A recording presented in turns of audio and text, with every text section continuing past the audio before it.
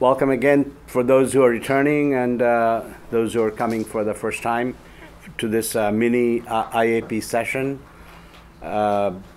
This is the final one, and last week we had Yarden, who spoke, gave a great presentation on artificial intelligence and its connection to the military-industrial complex and so forth.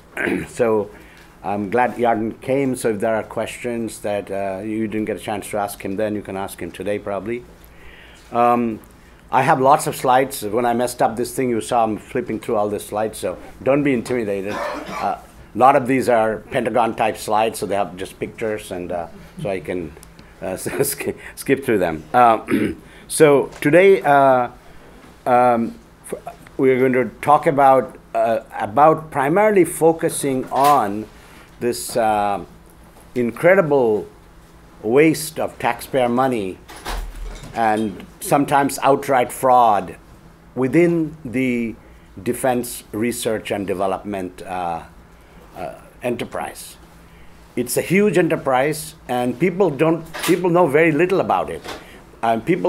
First of all, people don't realize how much we spend on overall on our defense, $833 billion, and by some estimate, it's actually close to $1 trillion.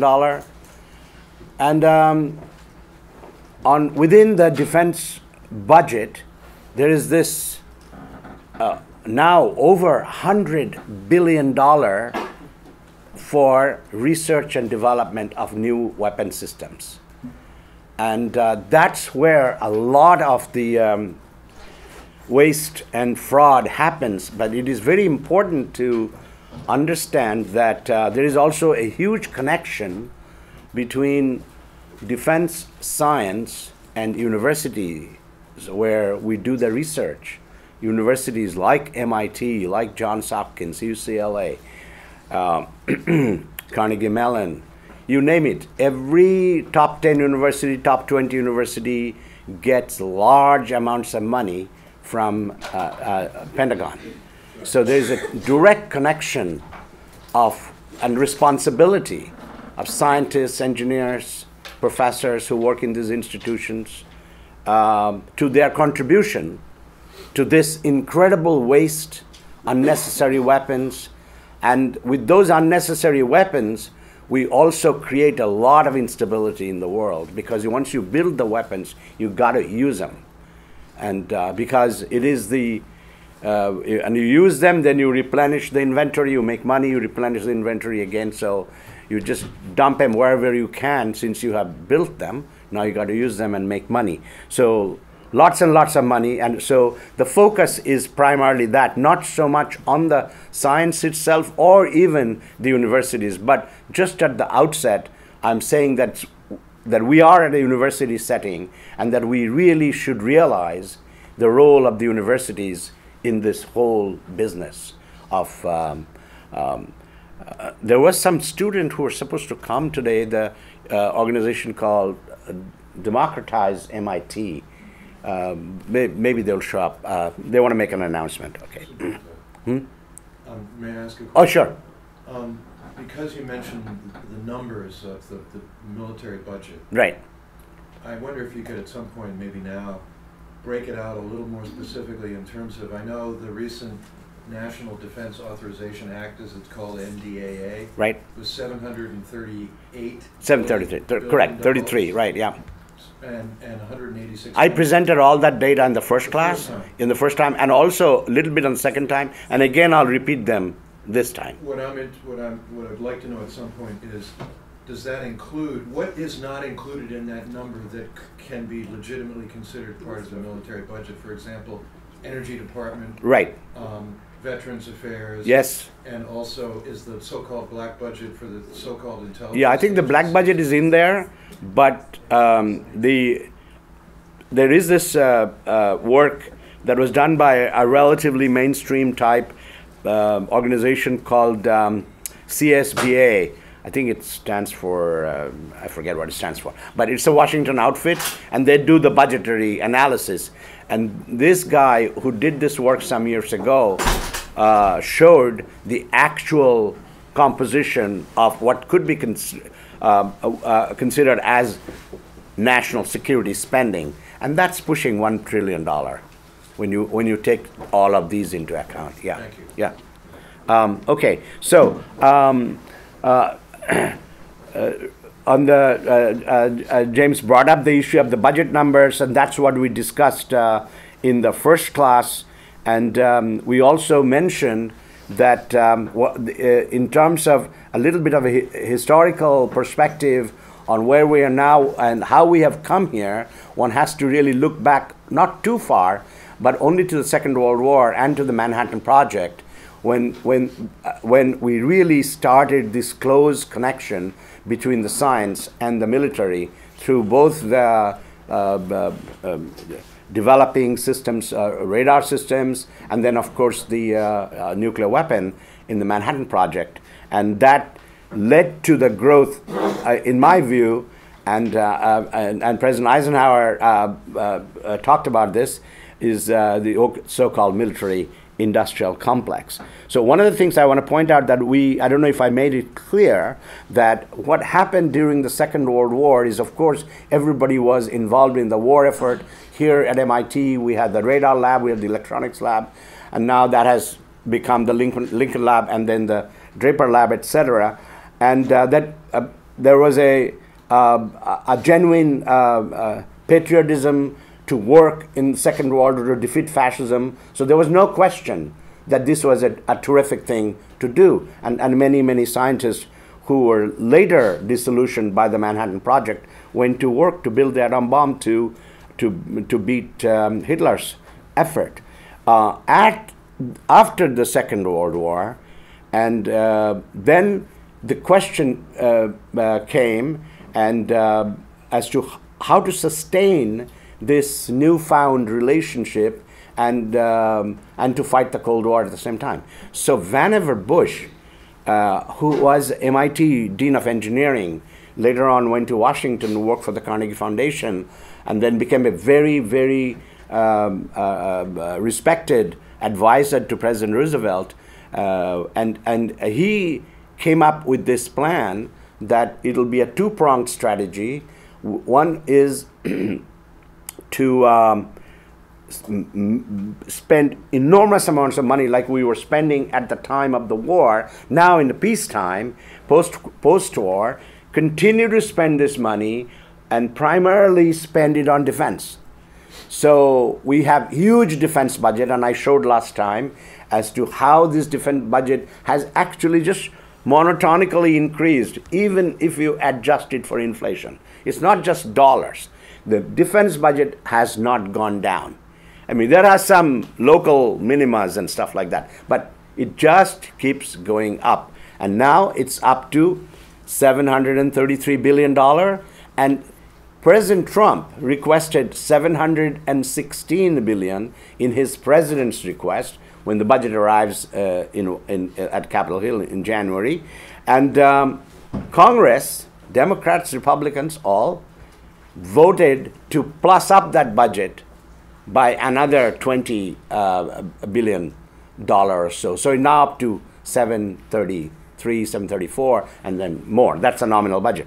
So it's not just Republicans, the Democrats, a large number of Democrats are as much involved in keeping this juggernaut going forever. So in the post-World War, Second World War strategy is first huge spending on defense, military, so keep a lot of people employed and build a lot of weapons and systems and planes and so forth and sell them and make money, and also employ all the scientists who were employed during the war, now continue to be employed, large number of contracts from the Pentagon all over the universities and so forth. And that certainly has tremendous impact on how we think about our social needs, what kind of research we do, and so forth.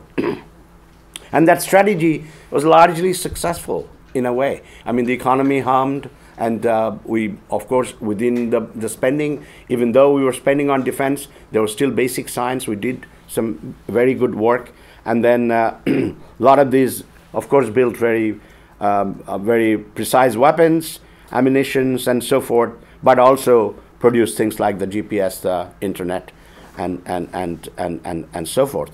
But at the same time, when this was going on in this paradigm, you have a situation where a large defense industry that's totally dependent on taxpayer money grew and grew and became very much influential in impacting our political system. And so we are now in this situation with Democrats, Republicans. Nobody wants to stop this thing. Nobody wants to cut a single dollar off of the defense budget. So we are going on and on like that. So I will focus primarily today on this waste, and then from my own experience, having worked many years as an engineer in building high power lasers for Strategic Defense Initiative and so forth, before getting totally disillusioned and leaving altogether engineering, and how I became a whistleblower. So there is an article I've just recently written for the IEEE, the Electrical Engineers Association, and their Journal for Social Implications of Technology. It's on a list that's on the Radius website. And you can, those who are from MIT or otherwise have access to a library or some subscription. You can just get it because it's on the IEEE Explore. That's their global system of collecting all papers that are published by IEEE, and you can access it through the MIT library system. If you don't have an access, then please, you can send me an email, and I'll send you a PDF file. I cannot post the paper because of copyright restrictions on that. And I have a bunch of copies here, so those who feel like they want it, then you can come and get it after this talk. I just talked about the Cold War paradigm, about the dual strategy, huge spending, and spending on R&D at the same time. So build the military, build the weapons, sell them worldwide, make lots of money, and then also support science. Is no change. 30 years almost now after the end of the Cold War. So we defeated the Soviet Union. We have no peer competitor to speak of.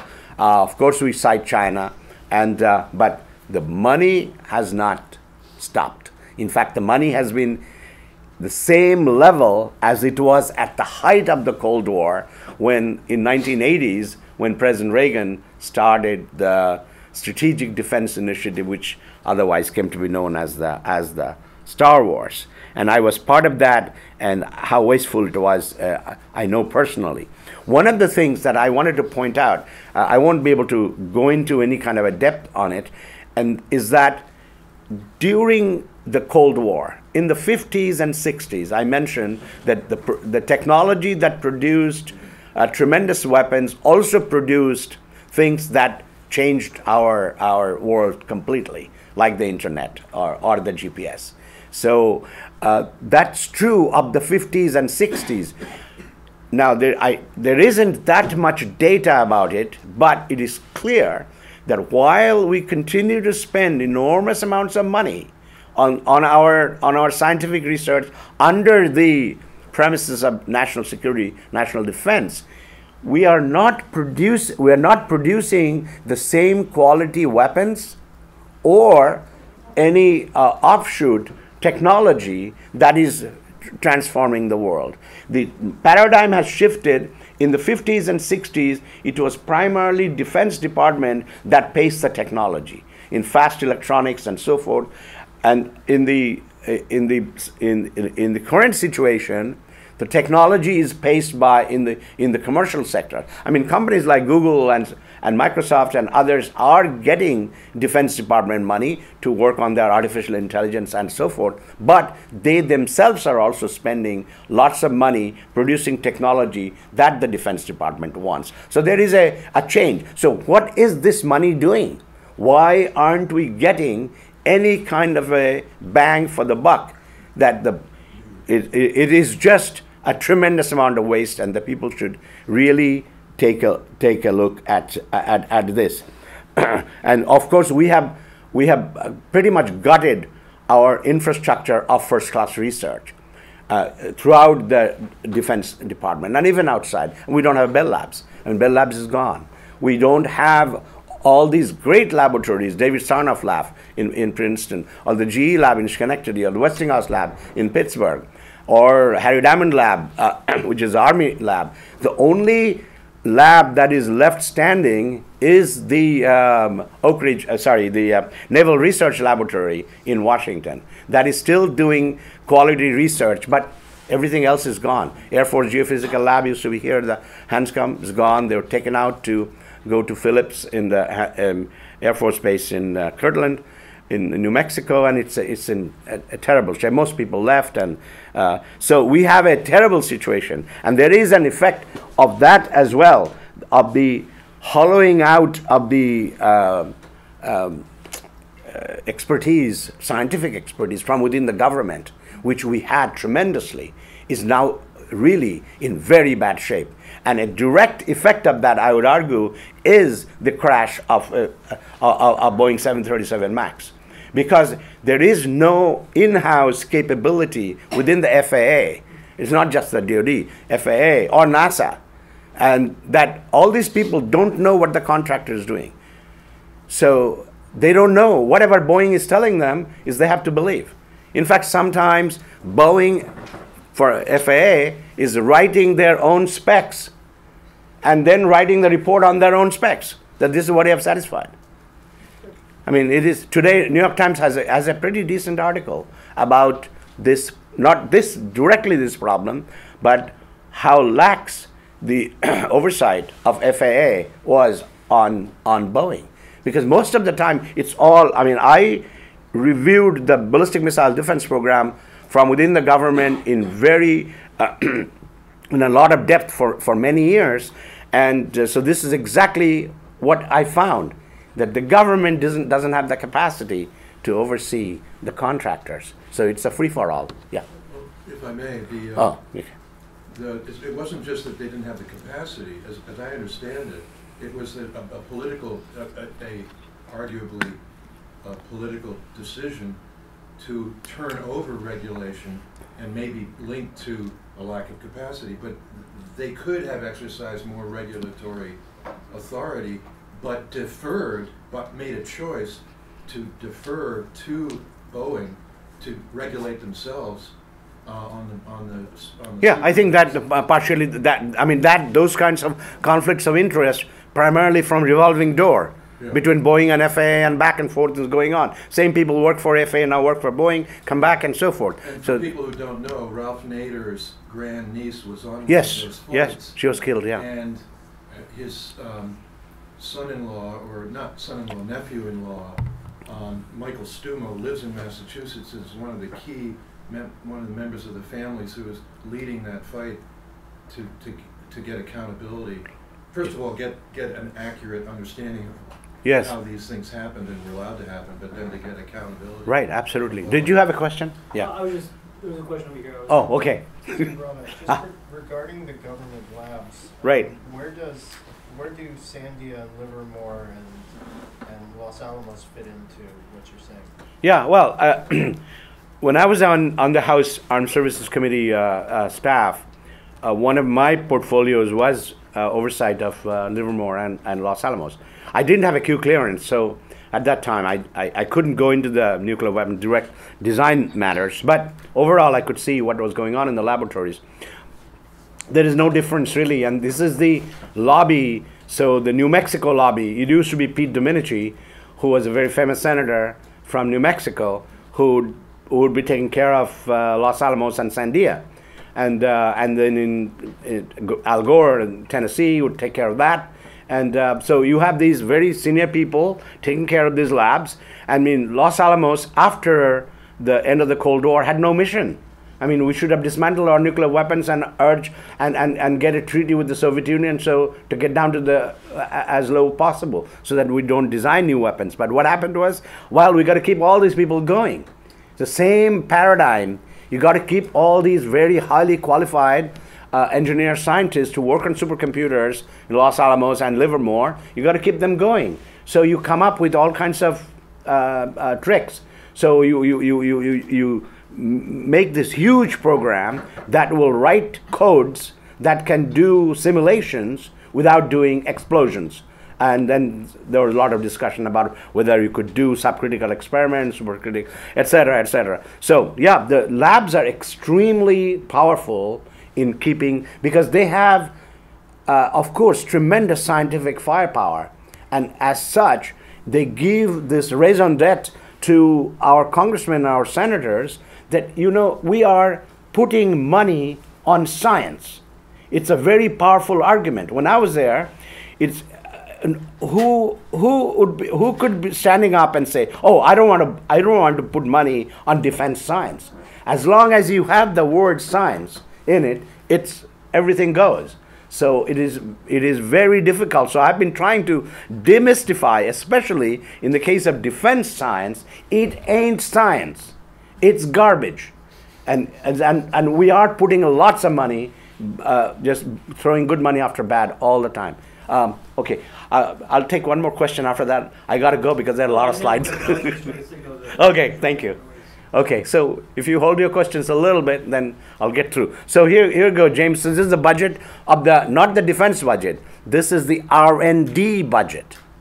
Okay, so the blue part is the nominal R&D budget, which is here. The number is actually much smaller than it is, 67.7, and this is not my chart, so I have to explain it, what the discrepancy is. This is from the AAAS, my home organization, which sponsored me for my fellowship in Congress.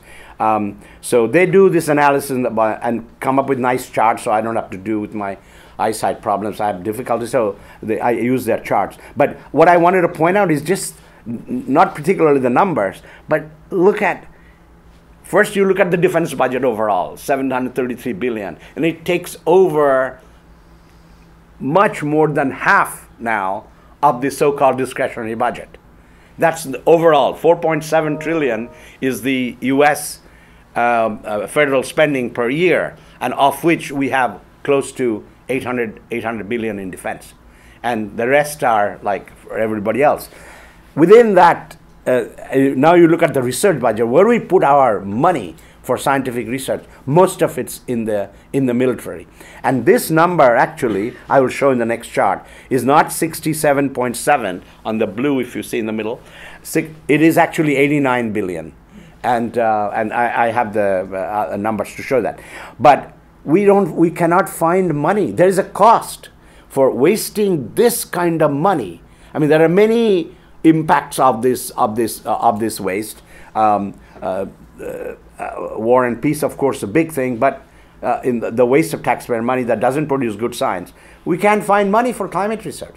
I mean, you would think on things like this, where we are facing an existential crisis of today, it's not called out. I mean, yeah, there is some money, you know, NSF, some money, and even DOD spends some money on climate research, all told. And I raised this question recently on the AAAS list, asking if anybody has an information on how much this nation of ours spends money on climate research.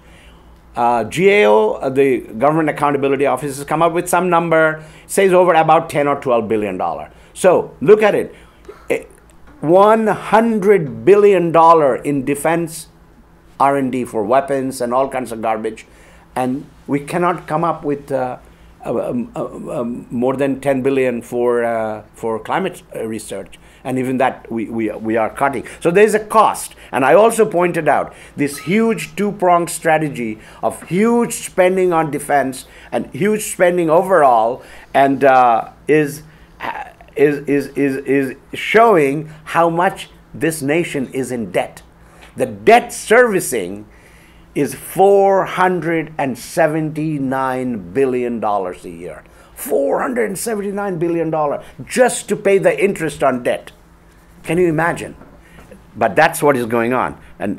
But do you hear that discussed in the presidential campaign trail? Nothing. Nobody will ever discuss this stuff because nobody wants to rock the apple cart.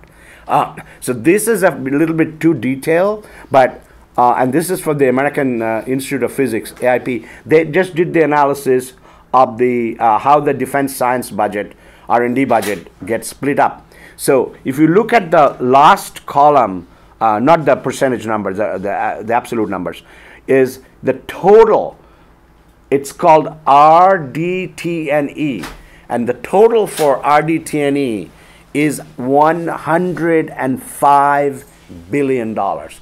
What the discrepancy is, the 67.6, that 67.7 that you saw in the pie chart, and the difference between that and this is they put a lot of the defense so-called R&D money in the contingency for wars.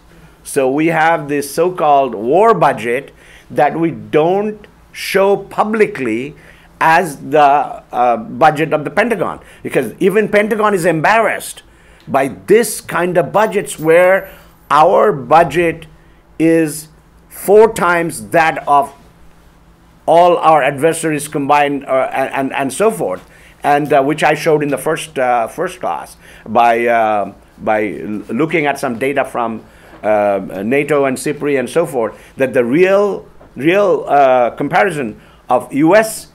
war spending, NATO war spending is 4 times that of China and Russia combined, the two real adversaries, if we think of them as adversaries. But here, $105 billion in RDT&E, and there is, I will show why the waste is so big. And so there is another chart. Here, what they're showing is, and I was saying that in the name of science, so we now have a budget that went up dramatically from last year on the R&D, defense R&D. But while with the total budget went to 105 billion, as I showed last time, the last chart, we are actually cutting the portions that do science. So the universities are actually getting a little hurt that our money is getting cut. So here is, for instance, basic research, which is primarily the fund that supports grad students and research on campus and so forth. That's being cut by 8.2%. And then there is the other budget that on applied research, which is a little bit higher than universities and done maybe in laboratories and so forth, and that budget is cut. The budget that has not been cut within the science purview is that of DARPA. And so DARPA budget actually is dramatically high, because they are doing all kinds of things that are supporting this new thinking on part of the Trump government of going to space, creating a space force, and bringing back all these discredited weapon systems from the time when I was in the Star Wars program in the mid-'80s to mid-'90s. And many of those same people are back on the saddle, so to speak, at the Pentagon after 30 years, and they are just, this is their last chance to really go crazy and spend lots and lots of money on hypersonic weapons and autonomous systems and things of that sort. So, all right, this is the cartoon I made up just to so that you can capture the waste within the defense spending. So here, as I was just saying, there is some science part, which is the basic research, and then applied research, and then starts the non-science part, is more engineering. But it's not even engineering in many cases. So if you look at the $105 billion that I mentioned R&D budget for this year, 2.6 billion is for basic research, which has it's called 6.1, it's the budget item number. And then 6.2 is applied research, is 6.1 billion, and then some prototyping, etc., 7.4. But the action is in this green part, where 89.2 billion goes to the budget item 6.4 and up, which were actually building gadgets, and where that work is done is primarily in the defense contractors. So the universities are at the bottom end with the red part, and they are feeding off of this 2.6 billion, even though this money is much smaller compared to where the wasteful part is. And I'm sure within that university research, there's some really good science is being done.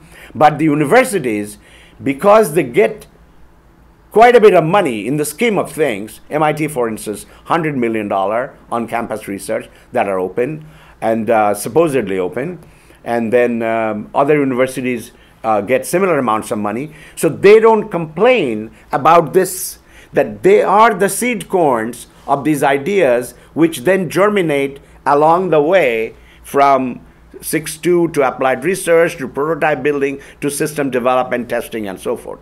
And the money is in the system development and testing. And what is happening is, and the yellow triangle I put in, that's where the production of the systems happen. That means once you have developed a system, could be an airplane, could be a boat, could be whatever, within this 6.1, 6.2, 6.3, 6.4, that amount of money, and then it graduates to production if it passes muster. That if it passes a very rigorous set of tests, and there are lots of problems now with these tests, we are completely, the test organizations within the military are losing lots of their independence.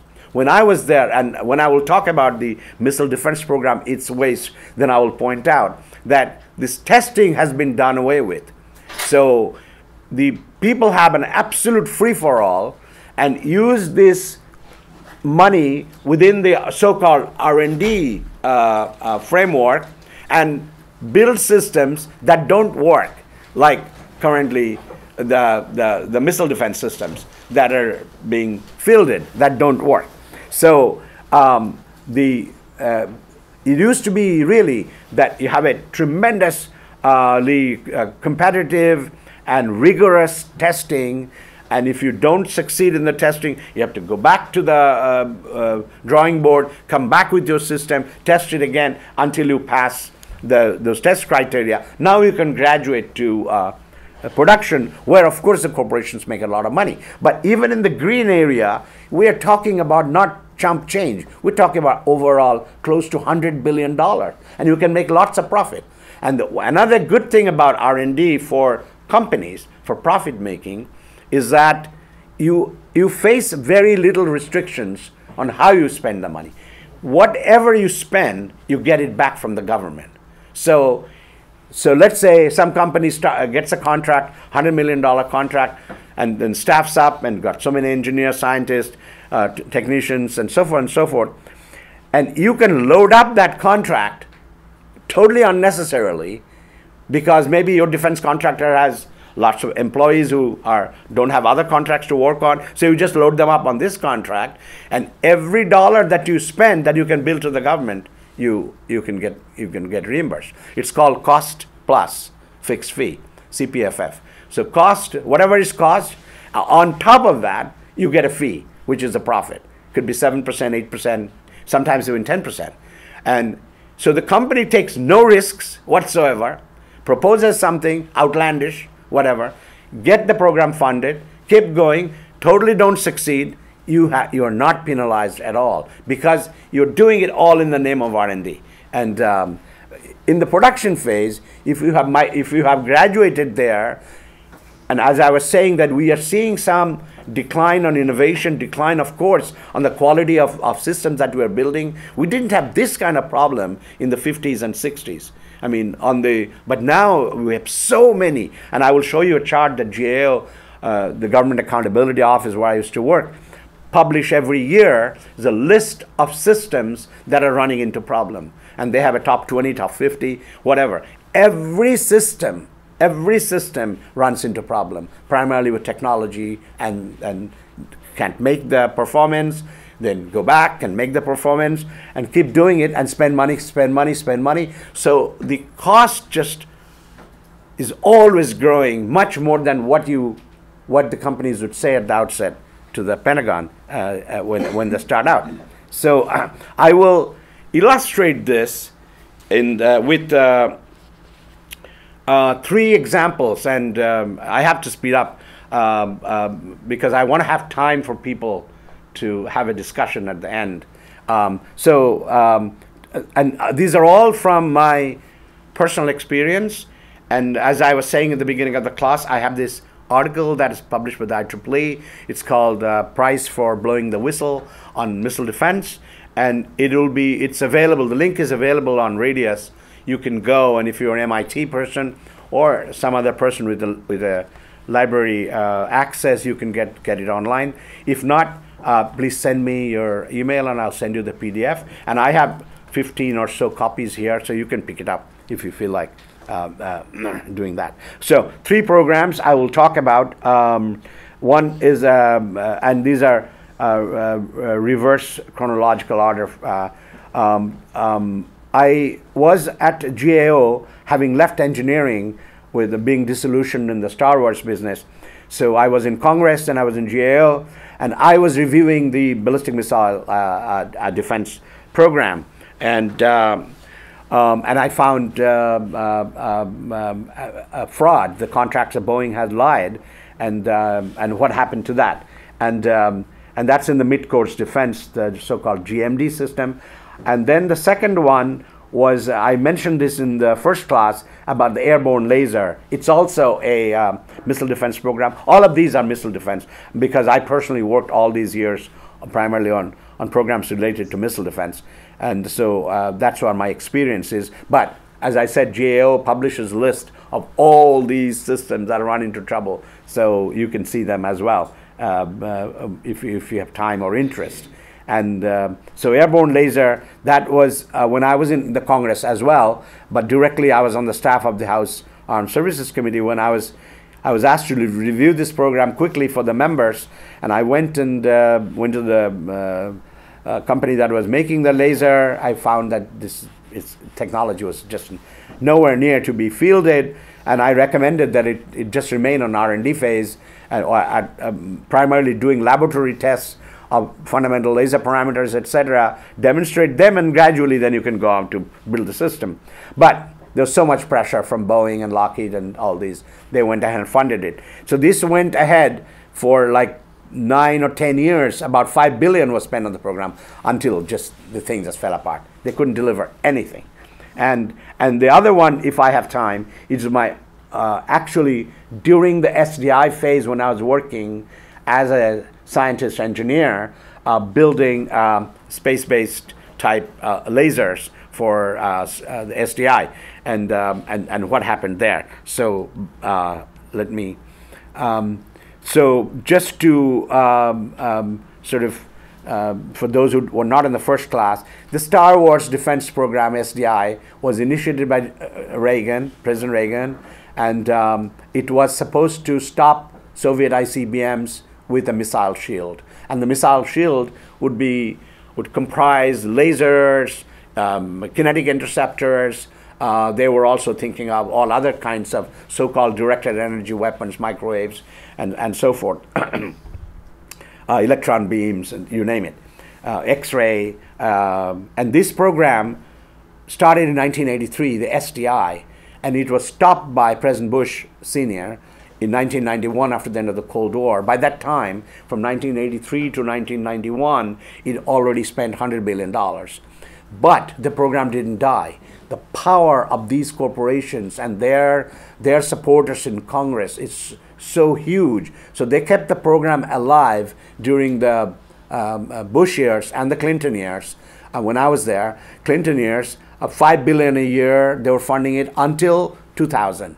And when President George Bush got elected, took office in 2001, the funding just went right up from $5 billion to $12 billion. So from 2000 to now, and it's continuing, and it has had Obama years and so forth, nothing changed, $12 billion a year, and it is in the R&D. The program is still in the R&D, although it is supposedly deploying systems which by their own protocols you cannot do. You can test or something like that, but you cannot deploy systems or field them, as they say, under the R&D rubric, because R&D is a little more loosey-goosey, so you can kind of get away with things that you wouldn't before you go into production. So they don't want to go into production. They said, okay, we're happy with 12 billion. I mean, if we go into production, maybe we'll make 200 billion. But this thing is such a turkey that if you go into any kind of testing, it'll not pass. So might as well keep it there. Democrats, Republicans, all happy. Missile defense, just keep it going. So that's what is happening. So to this day, by my estimate, we have spent $300 billion on missile defense from 1983 to now. And now it's just 12 billion. So even though I found this issue going back to 1996, this thing is still alive and not so kicking, but spending money regardless. And so this is the system. I will just show you. This is the Pentagon's picture, of course. They got all kinds of things. So on the left-hand side is the airplane.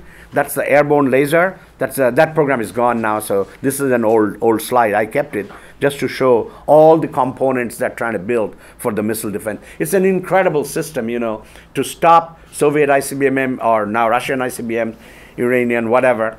And you need space-based sensors. You need ground-based radars. You need interceptors that are ground-based, interceptors that are airborne, interceptors that are sea-based, seaborne, all these things. So one of the major part of the program is in the middle. It is this is the mid-course defense. That is, these ICBMs are coming from Russia or China. Their travel time is 30 minutes or whatever. And then as these missiles are coming, we want to intercept them with a so-called hit-to-kill system. And that's even the physics is very difficult. And that's where I found the problem with the test. So the tests have not proved anything other than that the first test failed, and then they changed. They said, well, you know, we don't worry about the Russian or Chinese missiles. They're not going to attack us. The missiles that are going to attack us are like North Korea or Iran, and they don't have the capability of fooling us with all kinds of other things when their missiles fly. Now, if they can build an ICBM that carry a weapon that can travel 6,000 miles, I think they can do a few more things. So, but anyway, so but what it allows us to do is to field systems that are not effective and yet make money for the corporation. So the GMD, middle one, airborne laser on the left-hand side, and then there are some other lasers that are not seen as part of the SDI program. That's not here. Then if I have time, I'll go to that one. So no realistic testing. So I'm now talking about the GMD system, the ground-based mid-course, when the 30-minute missile flight time and in the exoatmosphere, we are trying to intercept this with our own interceptor, a hit-to-kill system. And it requires a key technology, which is called discrimination, to differentiate between the warhead that is being launched that will, not ideally, but that would theoretically would have a nuclear weapon in the warhead. And we want to intercept that, so we have this hit-to-kill system. But you need to distinguish the warhead from other decoy-like things that are very easy to make, because in vacuum you don't have drag, so you can fly very lightweight decoys and you won't know which one is the warhead, which one is the decoy. So that's the key Achilles heel of this mid-course system. And so on this one, what happened was, I was the technical leader of the review team that reviewed the allegations by a woman named Neera Schwartz from Hughes Aircraft, who were building the software to distinguish between the decoy and the warhead. This would be embedded processing on our interceptor as it is going towards the target. It is looking at it, gathering the infrared signatures and doing signal processing to try to find out which one is that. And the things that they had to demonstrate with this test is just this sensor, nothing else. And it was not an intercept test. So they would launch a simulated target missile, and we would launch the interceptor. They would fly by and take pictures basically on the infrared, and we will do the calculations. So what happened is this is a picture of the this is another Pentagon picture of the target complex.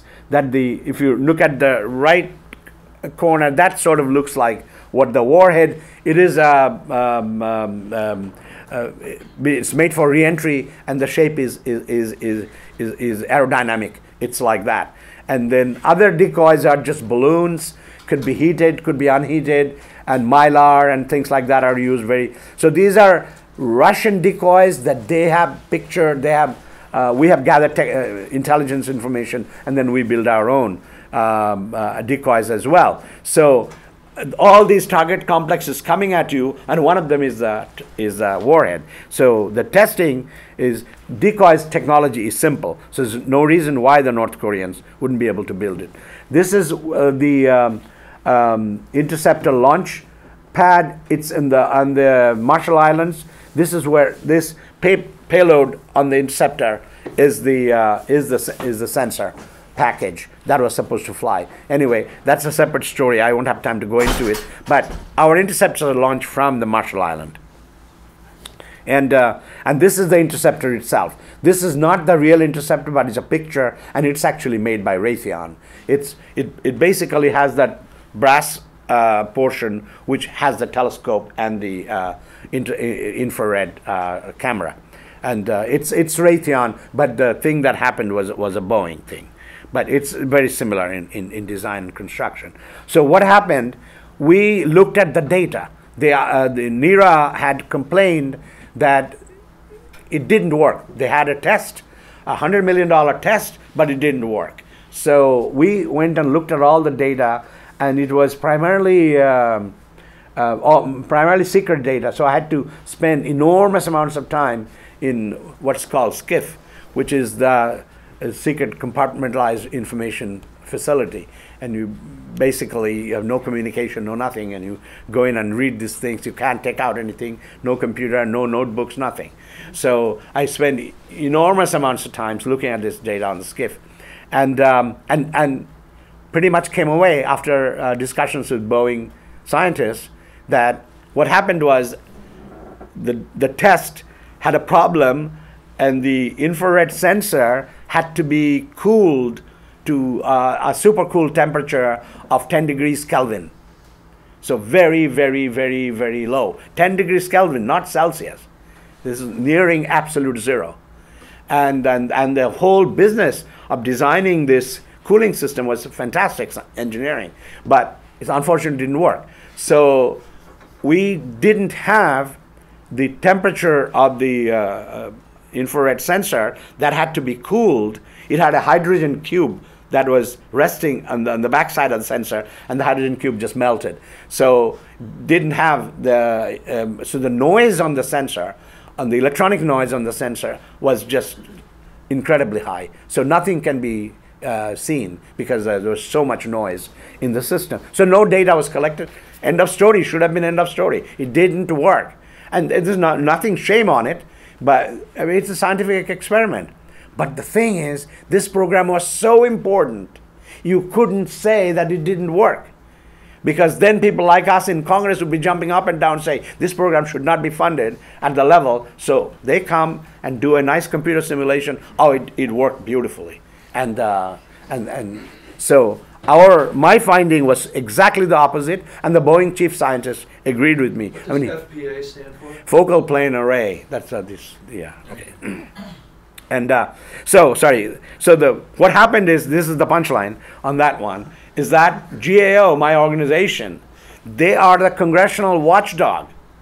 Their job is to oversee so that the rest of the agencies of government are operating properly, like the FAA, like DOD, you name it. And GAO came under a lot of pressure, and the management just caved.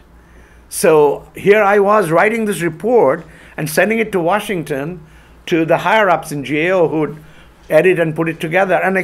And the draft comes back. I haven't written this draft. There's something going on here. So they, of course, didn't want to say what happened. There was lots of pressure. So it's very unfortunate. But I fought within GAO for years 2 years, 3 years, saying that you got to put a retraction on this report that you put out. That's not correct. And of course they wouldn't do it. So I ended up going public, and but going public has a terrible price. So I'll take just maybe 5 or 6 more minutes to go with the other one, the airborne laser I was talking about. And these slides will be up, so you can, I'll send the slides to Radius right away, so you can see them, even though the video will take a little time, but you have the slides. So this is the airborne laser, another system that was going to stop Russian missiles on their tracks, so to speak, and this was in the boost phase. So the missile has a boost phase when the missile is actually powered by solid state or other liquid fuel engine, and then the booster falls away and it keeps on a ballistic trajectory, keeps going to the target. So in the boost phase, it is actually easy to intercept because you have a very distinct, loud signature, so to speak, of the plume that's coming out of the rocket. As it's boosting, you have a tremendous visible and infrared signature, so that can be visible from satellites, etc. We have very high power satellites on both on the low Earth orbit and the GEO to look at these missiles. But this guy, the airborne laser, was very different. They said, no, we don't have to do anything like it. This is going to be a completely autonomous system. It will have its own detection system, own radar, doesn't need any queuing or anything. It's all autonomous because it will have a weapon that will go at lightning speed. So even though we can take some time to do this, once we fire the laser, it's at lightning speed of light, so it's gone. In seconds, you're done in destroying the target. Well, for that you need the laser. So all the other stuff you can make up in beautiful visionary videos. This is a Boeing video as an ABL vision. It's fantastic vision, yes, but I mean the vision has to be based with some sort of reality. There was nothing. There was nothing. The laser didn't exist, practically. I went out to see the laser at Kirtland, which is the Air Force Base in New Mexico, where they were building this, the program office was there. So I went out there, and so I said, okay, I want to see the laser and see some data. Oh, the laser is at the contractors. All been shipped. So I said, but maybe scientists, airport scientists should be able to answer some question. Oh, no, you just ask the contractors. So I fly out to California. The same company, Hughes Aircraft, was building this laser as well. And this is a chemical laser. So they were building the laser, and they were making fancy drawings of supersonic flows, of mixing oxygen and iodine, and to make this oxygen iodine laser that would have a very short wavelength in infrared, and it's fantastic. It's megawatt class. I mean, it's put out megawatts of power. I mean, they haven't even demonstrated watts. I mean, you got to first, I mean, take baby steps. You got to crawl before you walk, and you got to walk before you run, and all is no problem. We just got this thing totally licked. We'll take care of it. Well, it didn't.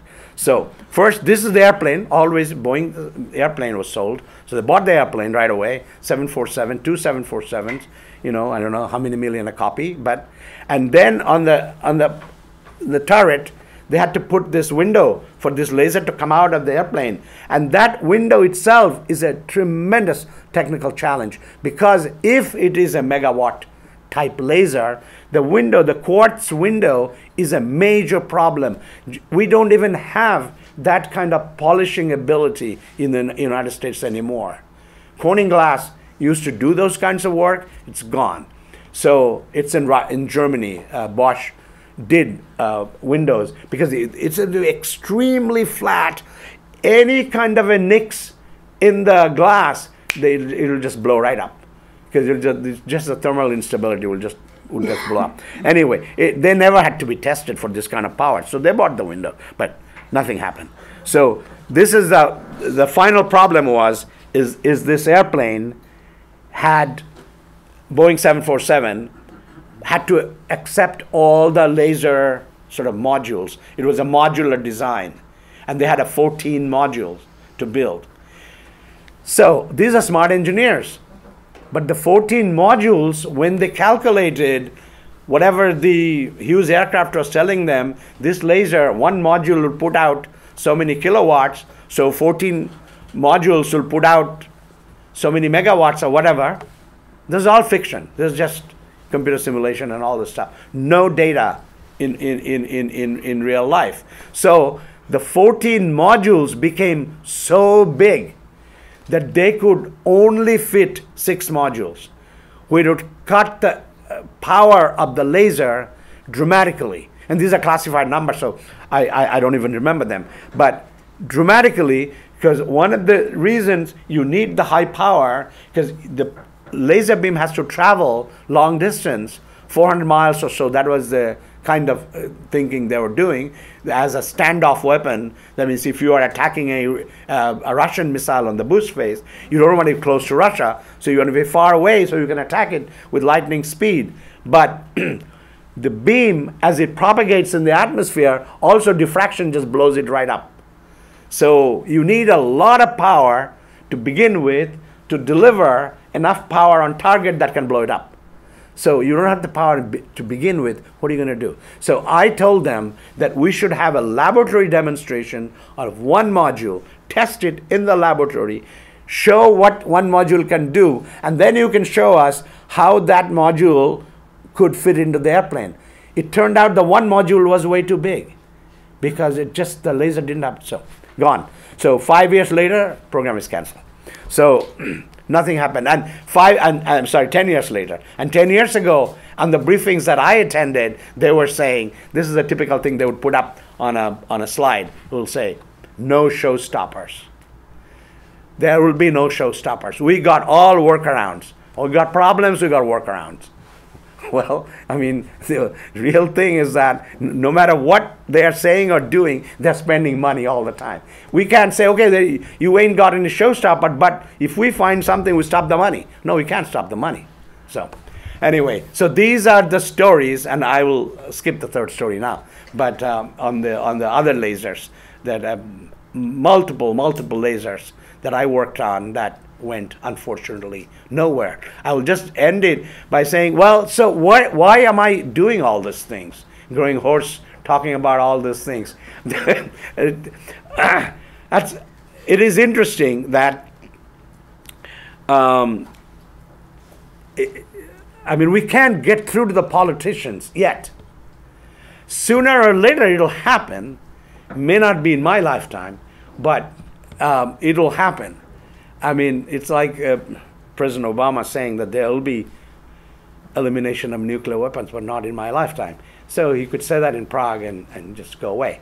But this is more important because it's really tremendous waste, and it's eroding our scientific base, eroding our capability of doing other things. So in places like MIT, I've been doing this for like 3 years, and Noam Chomsky and I did a talk that Radius, where 400 students came that time, and talking about Cold War science from Cold War to climate change.